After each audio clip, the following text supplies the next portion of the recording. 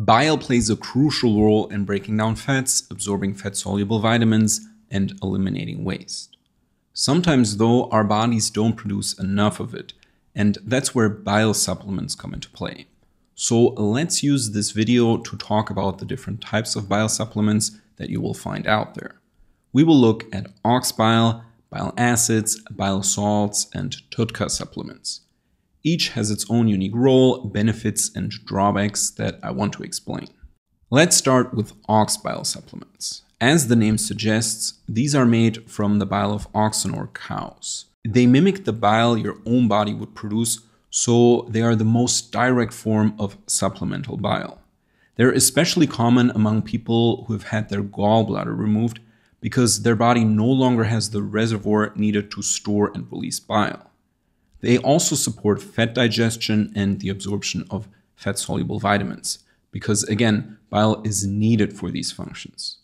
Ox bile supplements can help alleviate things like greasy or whitish stools, or even indigestion, which are common symptoms in people with insufficient bile production.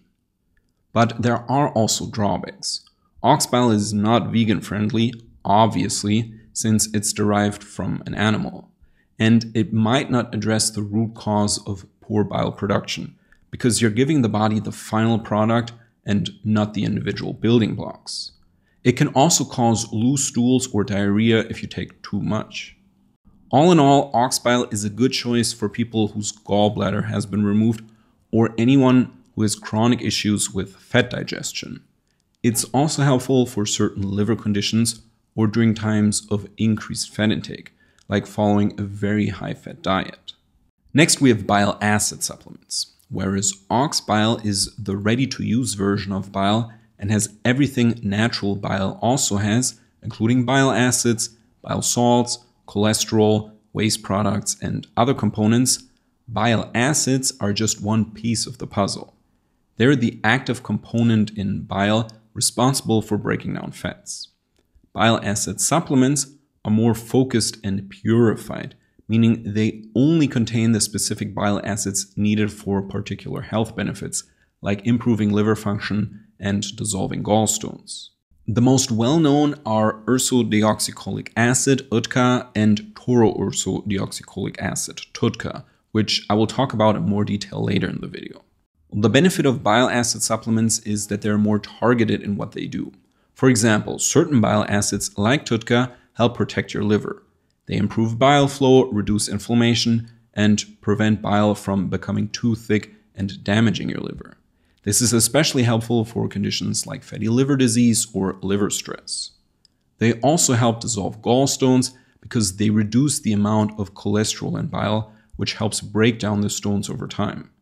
On top of that, if your bile isn't flowing well, it can back up and cause problems like itching or liver damage. Basically, bile acid supplements thin the bile and make it easier to move through the bile ducts. Their cons are that they aren't usually used as a general digestive aid because, like I said before, their application is more targeted. And they can also have side effects like nausea or dizziness in some people. Third, we have bile salts.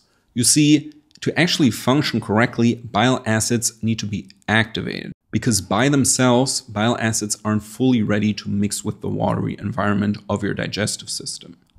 So in the liver, bile acids are combined with certain molecules, like sodium or potassium, to make them more water soluble. This transformation turns them into bile salts, which are then more effective at mixing with fats and water.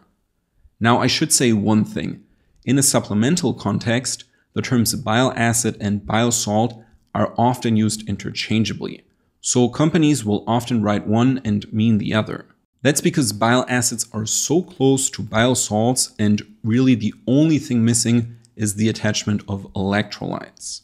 In that sense, their properties are also very similar, and I won't list the pros and cons again. Lastly, we have TUDCA, and I already named it before when we talked about bile acids. TUDCA is a specific bile acid derivative that's gained popularity as a supplement for liver and overall health. It's essentially a water-soluble bile acid bound to taurine. While it's technically a bile acid supplement, TUDCA stands out because it has benefits beyond just digestion.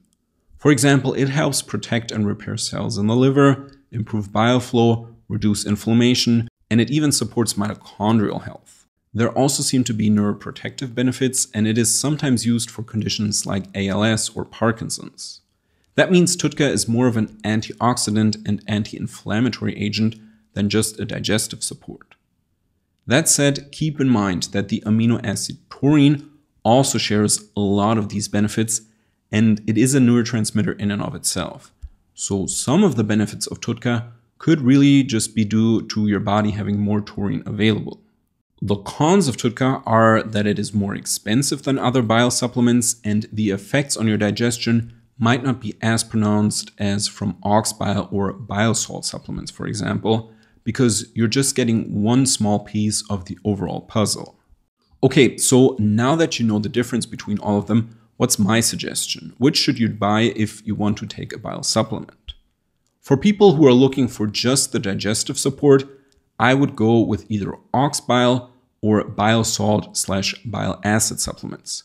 I personally tolerate bile acid supplements the best, but this also comes down to your own tolerance.